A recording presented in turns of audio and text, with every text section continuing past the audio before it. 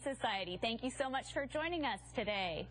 It breaks my heart to let you know that Ashley's canine companion, Maxwell, passed away peacefully last night in her arms. Max was a true forever friend and loved accompanying Ash on all of her adventures, including hiking, going for long walks, and playing in the dog park. His favorite activity was snuggling on his bed in her office, always ready to greet us with a happy tail wag and his soulful eyes. Max, you will be dearly missed, and we'd like to dedicate this show to you. Ash, please know that our thoughts and prayers are with you. By choosing to adopt a pet from a shelter, you're saving a life. Plus, no matter what type of dog, cat, or small critter you're looking for, you're sure to find your new best friend at a shelter. Well, there are wonderful pets of every breed, size, and age. Today, we'll introduce you to over a dozen pets, including Mr. Mustachio, a wiry terrier who was rescued off the streets of Chandler.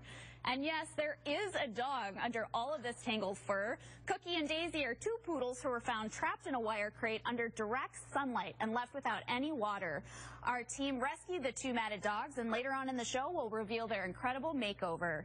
Plus, our friends from Any Rat Rescue are joining us today with the most darling little baby rats. Their shelter is full of youngsters right now, and we will meet a few in need of a home. But first, please meet my co-host, little Fitzwilliam Darcy. And if his captivating blue eyes don't just melt your heart into a puddle of mush, then his rumbling purr certainly will. The Siamese mix was found on the hot pavement on Baseline Road and was suffering from heat stress. Our pet paramedics administered fluids on the scene before rushing him to our trauma center for homeless pets, where he was feeling much better within a few days, and now he's ready for someone to sweep him off his paws and fall in love. He is absolutely beautiful. So let's meet a few of our other kids on today's show. There's a time when Castle and Knuckles could fit into the palm of your hand, but Perry, they are quickly outgrowing their ability to be lap dogs. That's right, Carrie. These guys are going to be big ones, and I don't know if you remember, but a couple weeks ago we had a doggie named Athena on our show, and we showed her with her 12 puppies that she had kind of hung in there with and helped survive. These are two of Athena's puppies. Athena has gone off and gotten a fantastic home right now. And these are two of the 12 right here. This is Knuckles. I have Knuckles right here. They're both little boys, and BJ has Castile. They went to a foster home because at 4 weeks of age they were just too small to be adopted. They weren't the right weight. So they are up to speed now, and boy, they're about 12 pounds now, so they're well above that 2-pound limit now. And these guys, the foster mom said, had a great time in the home. They actually live with 2 adult cats.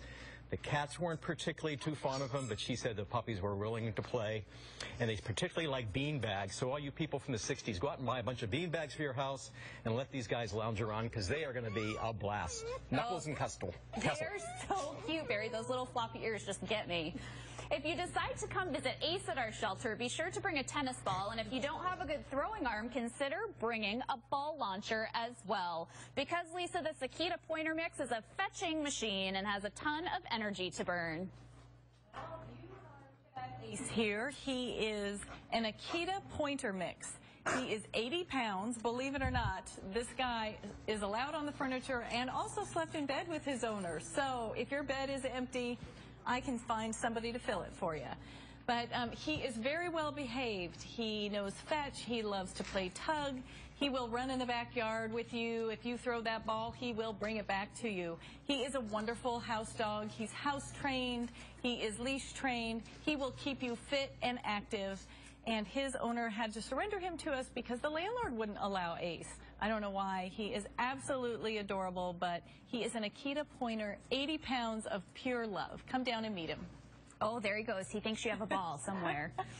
Do you have a Chihuahua at home, and are they fixed? Well, thanks to PetSmart Charities, both of Arizona Humane Society's public veterinary clinics will be offering $20 spay-neuter surgeries for any Chihuahua or mix throughout the month of August. And that also includes a free nail trim.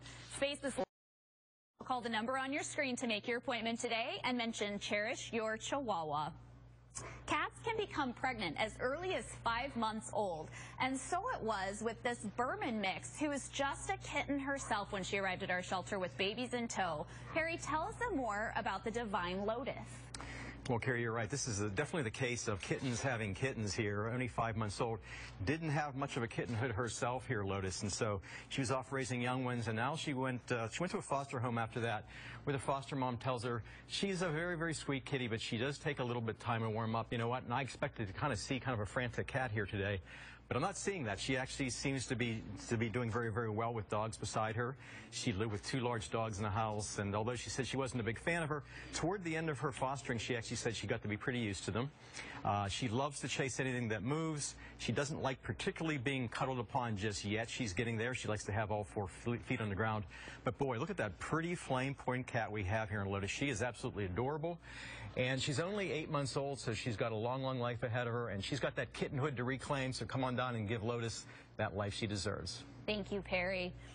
Dignified, refined, and noble are all words that come to mind when you think of a mustache, and Mr. Mustachio knows how it's done and pities the fool who can only muster up some peach fuzz.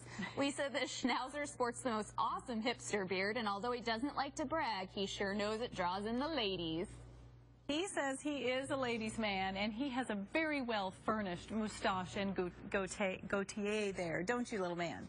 He is very affectionate, a Schnauzer, maybe a Schnauzer mix, but he is soft and sports a beautiful eyebrows and mustache of a Schnauzer. 18 pounds. He's about a year and a half old, and he was found, believe it or not, as an injured stray.